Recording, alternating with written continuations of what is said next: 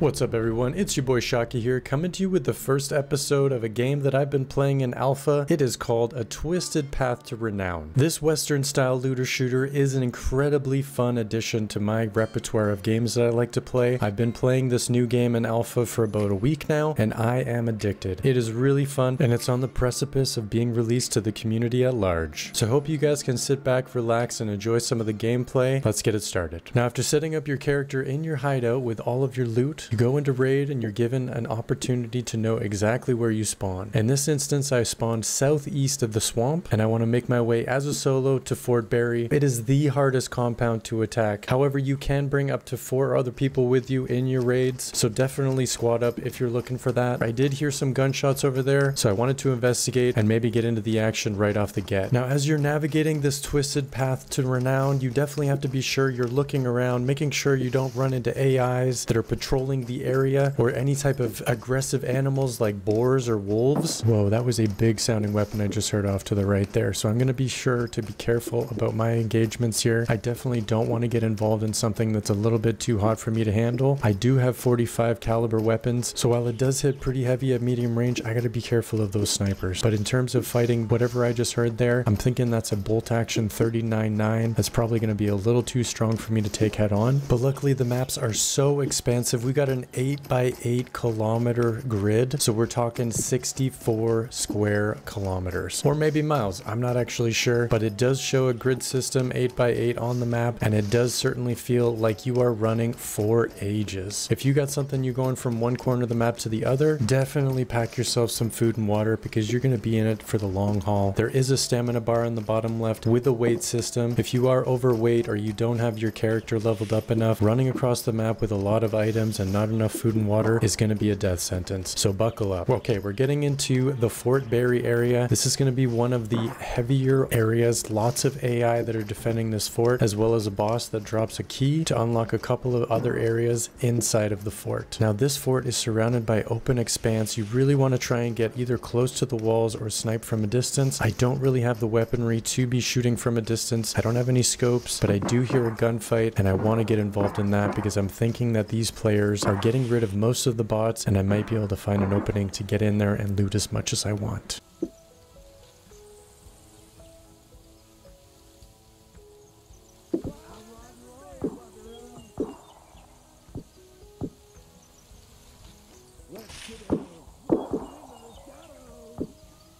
Alright, so it looks like we found the offending party that's attacking the fort. Let's see if we can get the drop on them.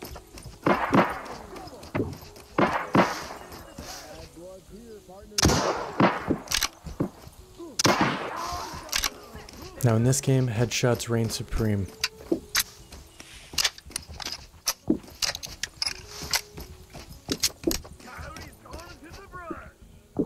Now it looks like we got 2 players here, one that's already been looted, so I would assume that was a teammate that died already, and they grabbed his stuff in lieu of trying to escape. Oh, trouble! Bad blood here, partners!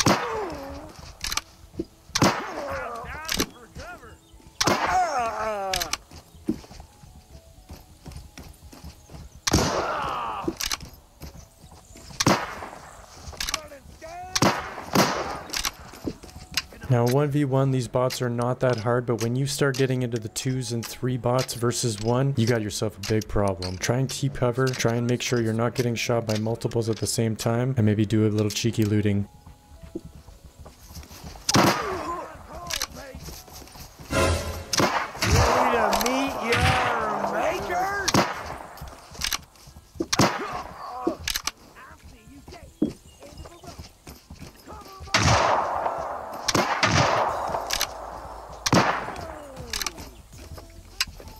Like I said before, you always want to be clicking those heads, especially against the bots. If we're talking about reloading, always get cover and check to see that your gun isn't going below 20% durability, otherwise you might get some misfires.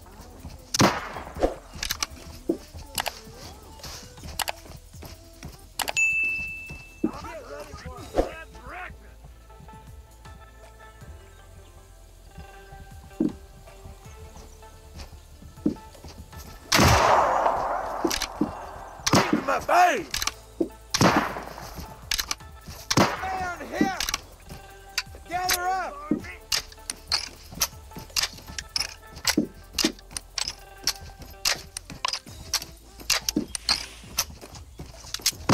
that your maker?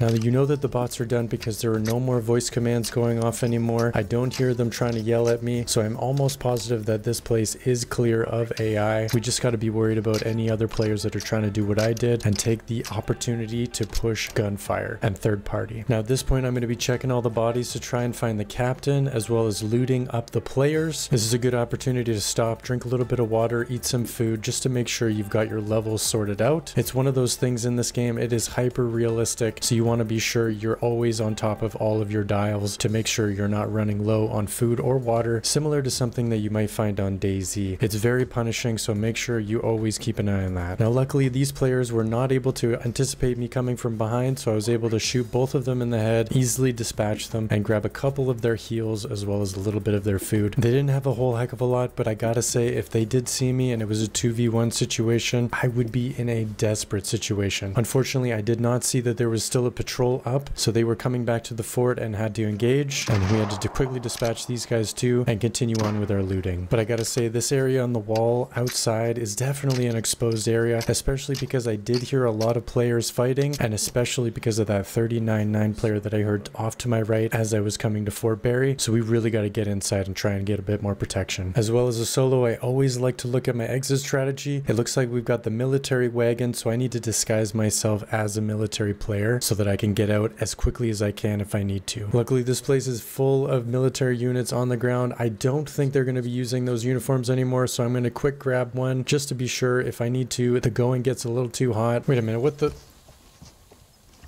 Another player? Wow, okay, so another player on the ground. You can definitely tell that they were players because it doesn't have the military uniform on, but luckily these guys are very giving. They're just willing to come over here and lay their lives down on the line and give me all their money and their heals. Now I'm still looking for that coveted captain, but you know that it's going to be him because he's going to have patches on his shoulders. He's going to look like an actual captain, maybe not with a fancy hat, but he's definitely going to have different types of armor on, and the coveted key, the key to open up all the doors in this compound. Lucky for me, this guy dropped a 2-slot belt, so I was able to upgrade a little bit more space on my body, but other than that, just a little bit of money and we keep moving on. Oh no, the 39-9 player. Oh geez.